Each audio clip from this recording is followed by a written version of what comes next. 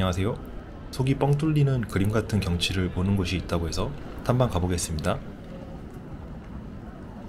오늘은 KTX 이음열차 탑승해 볼게요.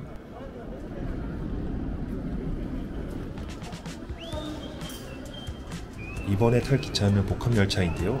안동행 열차와 강릉행 열차가 붙어서 가는 기차입니다. 노선이 갈라지는 서원주역에서 분리되더라고요. 목적지까지 가기 위해서 진부역으로 가야 합니다.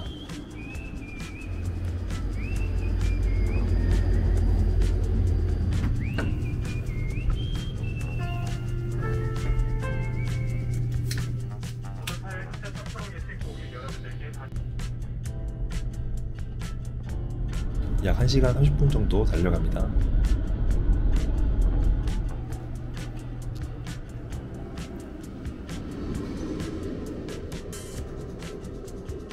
진부역은 평창에 위치한 경강선 철도역인데요. 규모가 작은 편입니다. 출구로 나오니까 평창 캐릭터가 반겨주네요. 진부역은 주변이 썰렁해서 뚜벅이 분들은 미리 서울역에서 밥을 드시는 게 좋습니다. 목적지까지 가기 위해서 바로 앞에 대기 중인 21번 버스를 탑승할게요. 진부역에서 출발하는 버스 시간표입니다. 보통 KTX 독서 시간에 맞게 버스가 있더라고요. 저는 13시 버스에 탑승했습니다. 목적지를 말하고 버스에 탑승하시면 됩니다. 감사합니다. 목적지는 파크로시 앞 정류장이라고 말씀하시면 됩니다.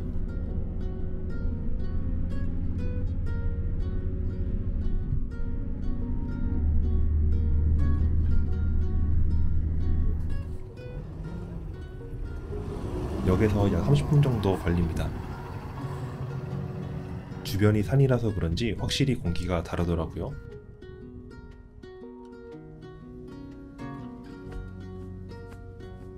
앞에 있는 건물은 파크로시인데요. 기회가 되시면 같이 방문하시는 것도 좋습니다. 저는 계속 올라가 보겠습니다. 눈썰 매장을 지나면 케이블카 탑승장에 도착합니다. 아래는 주소고요. 주차장은 넓은 편이었고 무료입니다. 케이블카 운영시간은 매주 월요일 휴무 10시부터 16시까지입니다. 입장료는 성인 기준 15,000원인데요. 30% 할인받는 꿀팁이 있습니다. 디지털 관광주민증을 발급받으면 되는데요. 대한민국 구석구석 어플을 다운받으시고 홈 화면에 있는 디지털 관광주민증에서 미리 발급받을 수 있습니다. 미리 발급을 받고 현장에서 QR코드를 찍으면 이렇게 할인증이 나옵니다. 미리 발급 안 하셔도 현장에서 직원분이 도와주시니 걱정 안 하셔도 됩니다. 5,000원 지역 상품권도 같이 주더라고요.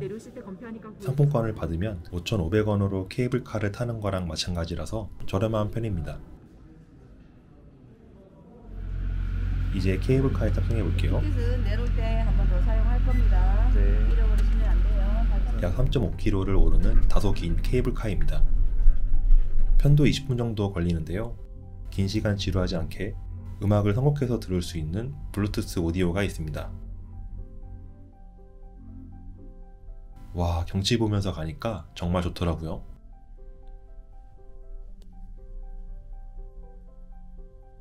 올라갈수록 아직 녹지 않은 눈들이 꽃처럼 피어 있습니다. 약 20분 후 정상에 도착했습니다.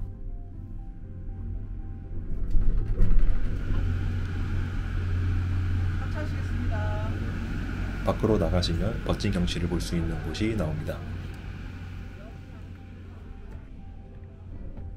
먼저 오른쪽부터 탐방해 보겠습니다.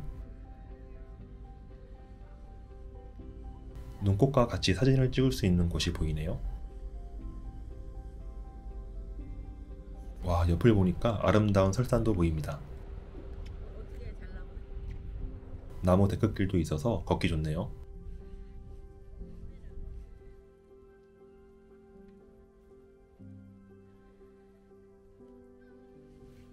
반대쪽으로 가도 데크길이 있는데요. 이곳에서 엄청난 풍경을 볼 수 있습니다. 길을 따라 걸으니 전망대 하나가 보이더라고요.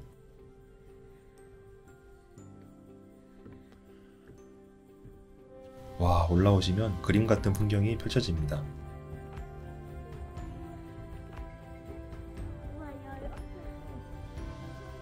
앞에 전망대 하나가 더 있습니다.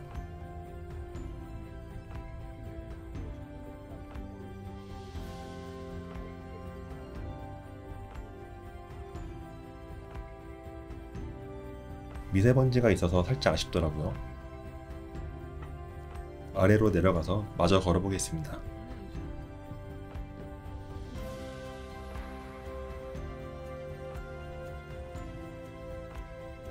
가볍게 걸으면서 감상하기 좋습니다.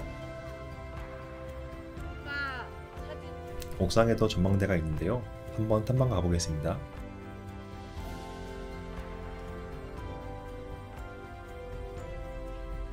안반대기도 보이고 벼랑산도 보이네요. 하늘 계단도 있어서 한번 올라가 볼게요.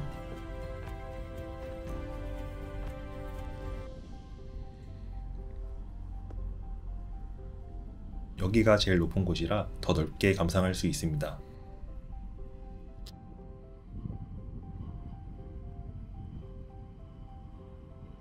여기도 경치 좋은 곳인데 오늘은 날이 아니었습니다.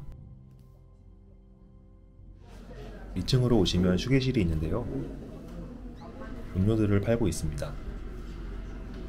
컵라면도 팔고 있더라고요. 추운 날 이곳에서 잠시 몸을 녹이셔도 좋습니다.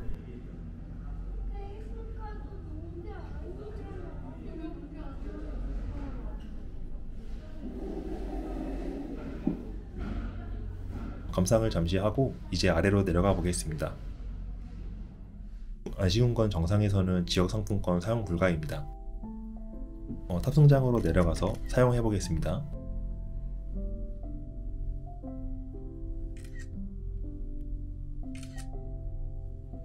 내려오시면 카페가 있는데요. 여기서 상품권을 사용해 볼게요.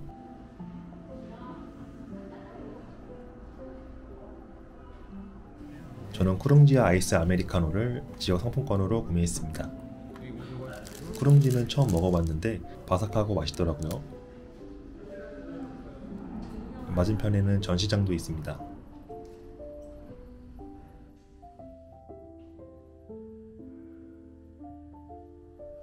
이제 집으로 복귀하기 위해 내렸던 정류장 맞은편으로 왔습니다. 똑같이 21번 타시면 됩니다. 파크로시 정류장에서 진부역까지 가는 시간표입니다. 저는 16시 13분 버스 탑승했습니다. 목적지인 진부역을 말씀하시고 탑승하시면 됩니다.